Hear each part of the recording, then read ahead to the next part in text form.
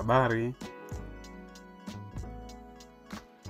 Kama ndo unajiunga channel yetu Volcano Channel, tafadhali usisahau kusubscribe, like, kushare kwa ajili ya kupata vitu vingine vipya. Sasa leo tutajifunza vitu vifuatavyo, ikiwepo kitu kikuu zaidi kinaitwa sehemu za kompyuta. Sehemu za kompyuta, ambalo kwa neno la Kimbombo tunasema kwamba parts of computer. Parts of computer. Kwenye sehemu za kompyuta zipo za aina mbili. Kuna input device halafu na output device, ambazo tutaenda kuziangalia input ni vitu gani na output pia ni vitu gani. Tuende kwenye introduction kwenye parts of computer. Tukiwacha hapa kwenye parts of computer, ambazo ni sehemu za kompyuta, tuangalie hapo parts of computer. Parts of computer. Hapa ngoja nikukupa maelekezo ya kawaida ya kwamba kompyuta ni kifaa ambacho kinatumia umeme, kama tulivyoona kwenye sehemu ya kwanza kule ya kwamba kompyuta ni kifaa ambacho kinatumia umeme. Lakini maajabu ya kompyuta ni kwamba kompyuta ina lugha yake. Ina lugha yake. Lugha yake ambayo ni inatumia herufi. Inatumia kama namba mbili tu, ambazo ni 0 na 1. 0 na 1 basi, hamna kitu kingine. Halafu na mtu naye ana lugha yake vile vile. Mfano kama mimi natumia labda lugha ya Kiswahili, kuna mwingine anatumia lugha ya Kiingereza, kuna mwingine anatumia lugha ya Kichina, sijui lugha gani. Zipo lugha tofauti. Sasa kwa kawaida, mfano mtu akiongea moja kwa moja, kompyuta haiwezi kumuelewa. Na pia kompyuta pia ikitumia zile herufi zake zile za 1, 0 ngapi, mtu pia hawezi akaelewa. Lakini sasa kitu gani cha kufanya? Yaani wataalamu kutengeneza kompyuta akasema sasa inatakiwa tuweke uhusiano kati ya mtu na kompyuta. Wakaamua kuweka kifaa ambacho kinatafsiri lugha zote. Mfano kama ukiongea, ile lugha inaenda kujitafsiri na kujipeleka kwenye namba, basi kompyuta inaweza ikakufahamu unazungumzia kitu gani, au unalenga kuzungumza kitu gani. Au kompyuta pale labda inataka kukupatia wewe information, au inataka kukupatia taarifa, inakuja kwa taarifa yenyewe inakuwa katika mfumo wa namba zile ambazo ni lugha, inaitwa lugha ya kompyuta. Namba mfano 1 au 1 ngapi sangapi, basi kwa mfano zikikuletea 0 hizo 1 sijui huwezi ukaelewa. Kwa hicho kifaa nacho pia kinatumika kutafsiri zile namba zile na kuzileta katika maneno ya kawaida. Mfano labda utakuta 0 ngapi, alafu inatafsiri ile neno, inakuja labda baba, inakuja neno la kawaida ambalo unaweza ukalielewa. Haya, hebu tusome kidogo maelezo. Parts of computer. We use many devices while using a computer, such as keyboard, mouse, monitor, etc. Hizi ni baadhi ya sehemu za kompyuta, ambazo ni keyboard, kuna mouse, kuna monitor na zingine nyingi. Haya, all of these devices play an important role in the exchange of information between both of us. Kwa hivi vifaa ambavyo tutakwenda kuvisoma ni vitakwenda kutupatia mbadilishano wa taarifa, kama nilivyoongea mwanzo. Mbadilishano wa taarifa maana yake kifaa kinabadilisha taarifa kutoka kwangu kinapeleka kwa kompyuta, alafu kinachukua pia kwa kompyuta kinaleta kwangu. The language of computer is binary language or machine language.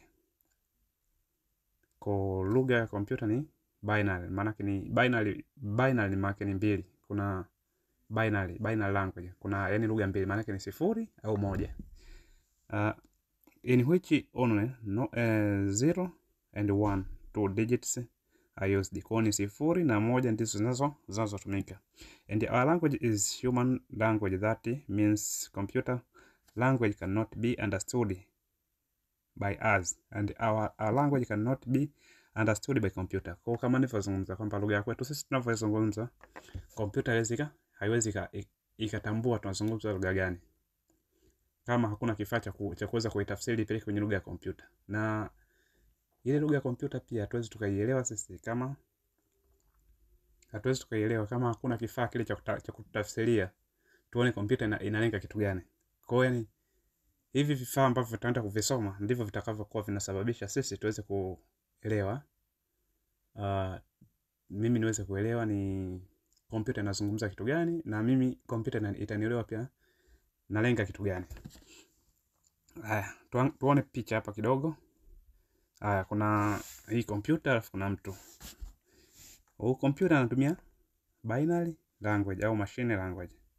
Alafu kwenye mtu anatumia human language kama Kichina kama nilivyosema, Kiingereza, Thailand, kinini, lugha zipo nyingi ambayo mtu akiongea kompyuta haiwezi kumfahamu. Na kompyuta pia ikijionyesha kama ile lugha yake ya ndani kabisa ambayo haijatafsiriwa, mtu hawezi kaielewa. Kwa hiyo kuna vifaa ambavyo vinafanya kazi ya kutafsiri kutoka lugha ya mtu kwenda kwenye lugha ya kompyuta na kutoka kwenye lugha ya kompyuta kwenda kwenye lugha ya mtu. But the various computer devices help us understand the language of each other. That means this device may play a role of translator in between computer and us, so that the computer becomes usable for us. Kwa kama nilivyozungumza kwamba kuna vifaa ambavyo vinatumika kutafsiri lugha, yani vinatuwezesha sisi kuelewana kati ya sisi na kompyuta. Kwa ni vifaa hivyo vipo kwenye kompyuta ambavyo vinafanya utafsiri wa lugha zote mbili, kati ya lugha ya kibinadamu na lugha ya kompyuta. Some devices in this are used to provide information to the computer, while some devices provide information to us. Kwa hapa tunaona kwamba kuna baadhi ya vifaa vinapeleka taarifa ndani ya kompyuta, na kuna baadhi ya vifaa vinatoa taarifa kutoka kwenye kompyuta na kutuletea sisi. The device used to provide information to the computer are called input device. Kwa kifaa ambacho kinatumika kupeleka taarifa kwenye kompyuta inaitwa input device, maana yake ni kifaa kinachoingiza taarifa. Na the device that you use to get information are called output device. Kwa kifaa pia kinachotuwezesha sisi kupata taarifa kinaitwa output, maana kinatoa taarifa kutoka kwenye kompyuta na kutuletea sisi. Tutaelewana vizuri output ni vipi na input ni vipi. Kwa pale tuliona kwamba kwenye parts zipo za aina mbili, kuna input na output. Input ndo kama hizo hapo tumesema kwamba ni kifaa ambacho ingiza taarifa kwenye kompyuta. Alafu output ni kile kifaa ambacho ni kifaa chochote ambacho kinatoa taarifa kwenye kompyuta na kutuletea sisi au zinamletea mtumiaji. Ndo kama hivyo. Huu ndo mchoro tunaweza tukaona. Unaona? Hii anapo type na kuingiza maandishi, hii inaitwa input, lakini yale maandishi yanayoonekana kwenye kioo na kumfikia huo mtu yanaitwa output. Na hisi tumeelewana, ndo huo mchoro. Itakuwa imeeleweka. Tuendelee tuweze kujua vifaa vya input ni vipi na vya output ni vipi. Input device. Input device. Input device kama tulivyozungumza kwamba hivi ni vifaa ambavyo vinatumika kuweka taarifa kwenye kompyuta. The devices used to provide information to the computer are called input device. The information about the input device is as following. Kwa vifaa vyenyewe ndo kama vifuatavyo. Kuna kifaa kinaitwa keyboard. Keyboard nahisi kila mtu anaijua keyboard. Keyboard ni kitu gani? Hata kwenye simu, yani ni sehemu ambayo unaweza ukabonyeza alafu ikatokea labda maandishi au taarifa fulani. Keyboard is an important input device. The key is used to type information into the computer. Kwa hii hapa hivi herufi vinini vinatusaidia sisi kuandika neno lolote lile kuliweka kwenye kompyuta. Lakini hii nini keyboard ukiangalia kuna sehemu tofauti tofauti, kuna hii sehemu ya juu, kuna hii sehemu kubwa, kuna imegawanyika. Sasa hebu tujaribu kuona ni imegawanyikaje. Kuna enter key. Kuna enter key, caps lock, kuna number lock, space button, backspace, shift button, navigation key, delete button. Kwa sababu ya muda naweza nikakuonyesha tu kama hivi hapa. Maana kama hivyo, mfano lock number ndo upande wa kulia kabisa, huku type the numbers. Go to view, mfano unataka kwenda enter maana kama unaingia hivyo, hiyo unarudi nyuma. Hichi kimshale cha erase the word to or next. Caps lock maana ukibonyeza hii caps lock maana unaweza ni kama kama ulikuwa una type labda neno lako kwa herufi ndogo, ukibonyeza caps lock maana itakuwa inajitype kwa herufi kubwa. Hii nafasi, sehemu ya nafasi ndio hivyo, yani vimegawanyikanika sehemu za namba hizi, sehemu za herufi, vitu kama hivyo.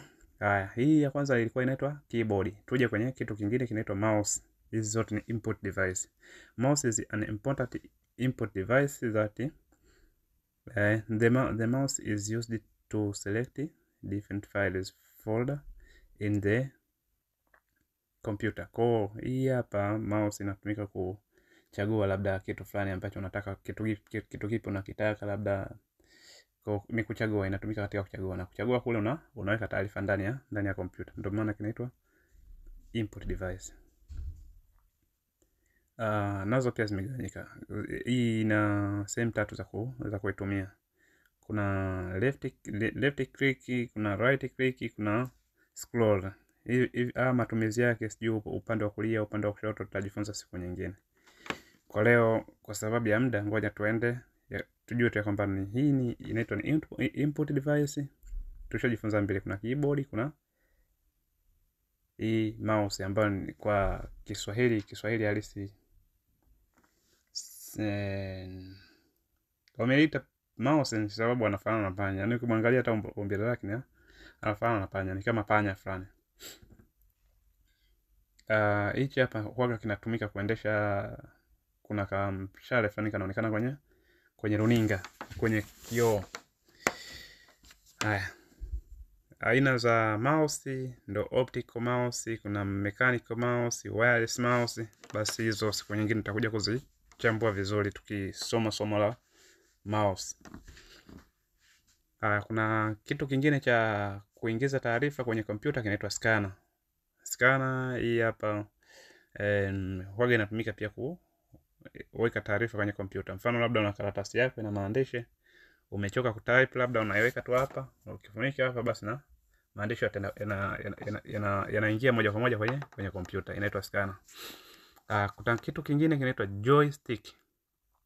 Joystick is used to play game. Kwa masuala ya magame pia ni input device. Kuna microphone ni kama tunasemaje, microphone ni zile labda zinatumika kwenye mikutano, kwenye nini, mtu anazungumza halo, habari. Hiyo pia kwa sababu sauti unaingiza ndani ya hii hapa, baadaye inaenda kubadilishwa na hichi pia tunakiita input device.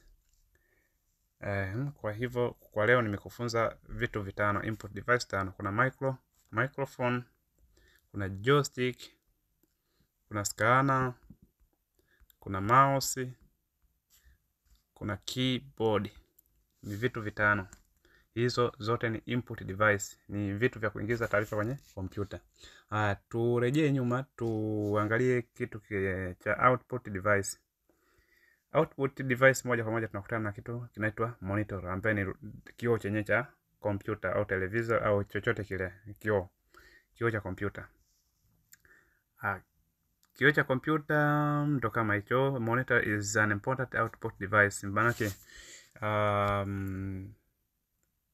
yani ili uone kwamba sijui kuna taarifa, sijui kuna nini, kuna picha, lazima uiangalie kwa hichi kioo. Kwa hiyo kile kitu ambacho unakiona wewe kinaitwa output device. Maana yake yani kitu umekipata kimetoka kwenye kompyuta kimekuja kwako, kinaitwa output device. Nazo pia kuna aina tofauti tofauti. Kuna CRT, monitor, kuna LCD, kuna LED. Hizi zinatokana na wanaita vizazi generation.